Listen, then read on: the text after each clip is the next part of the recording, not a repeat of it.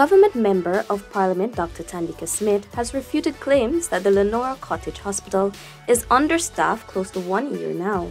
Dr. Smith, speaking with DPI, explained that the health facility is currently being upgraded to a smart hospital status and therefore is not functioning at full capacity.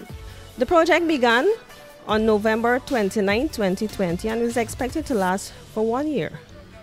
Due to this, we were left with the option of closing the building as itself and to use or repurpose another building close by to offer our services. So clearly, we cannot offer full services as before. What we're currently doing, we're offering accident and emergency and outpatient care. Additionally to this, we have basic laboratory services. Our X-ray, our endoscopy, and other services were not possible to continue due to the fact that we're not in the building itself.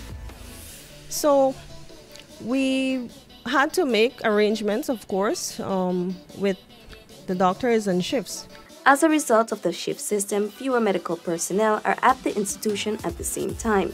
However, it is never without a doctor and staff to provide service. The Leonora Hospital currently has 7 doctors on duty. These doctors provide outpatient, emergency, and of course on-calls, which are done after 4 p.m. So as it is, we are not short of staff in any way. We continue to deliver services to the population, and of course we do it to the best of our ability.